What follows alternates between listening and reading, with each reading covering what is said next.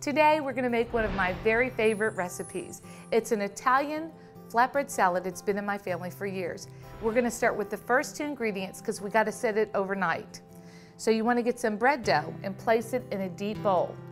And you want to go ahead and pour some olive oil over it. I recommend using a really good olive oil too because it picks up the flavoring. Now, we're going to go ahead and cover this with saran wrap. And we're going to set it on our counter overnight. Okay? And I've got one ready so we can get the salad underway. Okay, now this is the way it should look when it's all risen. Now we want to punch the bread dough down, and you want to be sure that all the air is out of it. Next, you want to go ahead and break it off in pieces and leave it in the bowl so we can prepare our pan. Now you can make 4 servings out of this, or you can make 2 big flatbreads, depending on how you want to do it. Now we're going to roll this into a ball, and it's sticky. Okay. And we've got 3 nice heaping helpings right here. Now you want to get your pan nice and warm, and we want to use fresh butter to heat up our pan. Okay? Here's the secret to making this so delicious.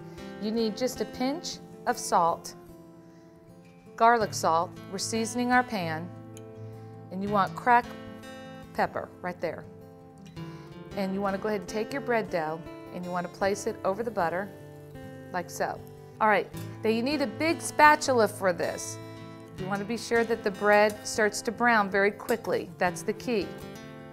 You want to be sure it picks up all those seasonings.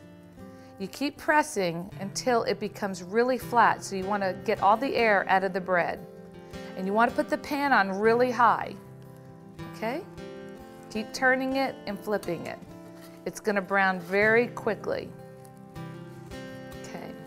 You can see how all the seasonings are starting to go into the bread. Okay. It's starting to brown up pretty quickly here. I like to make it as big as I can so I can have a lot of salad on it.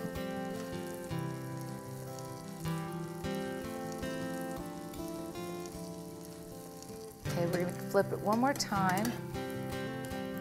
Yeah, now it's starting to get good and brown. That's why you want to use the butter. Don't use oil in this because it's just going to make it real greasy. The butter gives it a good crispy crust. All right, we're going to go ahead and move this out of the way.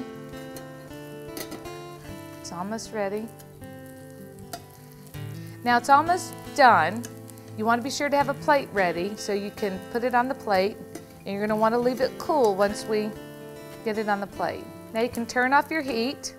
We've cooked it on high, and we're just going to flip it one more time to be sure it gets brown on both sides. That's the way that you want it to look right there. Now, you're going to pull it off the heat and place it on your salad plate. Okay? Now it's ready. Let's build a salad. You want to use fresh ingredients. So let's start with the lettuce, okay? I like mixed greens. I think it really makes the salad look beautiful. And try to stack them up high. This is a beautiful plate. Try to get as high as you can. And I like to use a lot of the red leaves. That really makes it very beautiful. I remember when I was little, we would stack the salad and see who could get it the highest. All right, there we go. And next you want to go ahead and add some white onion. This makes it really colorful. Go ahead and dice it. Sometimes I also sliver the onion too, make it real translucent. Now you can add blue cheese or feta cheese, and I'm going to go ahead and use the feta cheese today for color. Okay. Oh, it smells so good. And you can go ahead and place some of the cheese around the bread and let it melt a little bit on that hot bread. It's so good. All right, now I made these ahead of time, but you can take your walnuts and put them in butter and brown sugar, and it really adds flavoring to this delicious salad. And again, you can't have enough of these walnuts on your salad. Oh, it's looking so good. Now, no salt and pepper on this salad. It's healthy. We're going to drizzle a little bit of balsamic vinegar over the top, like so. And you want to get a sweet balsamic vinegar. That is really the ticket here to making it so delicious. Okay, now it's finished. I hope you'll make this salad a part of your family recipes. I'm Susie Homemaker. That's Keeping Life Simple. We'll see you back here next time.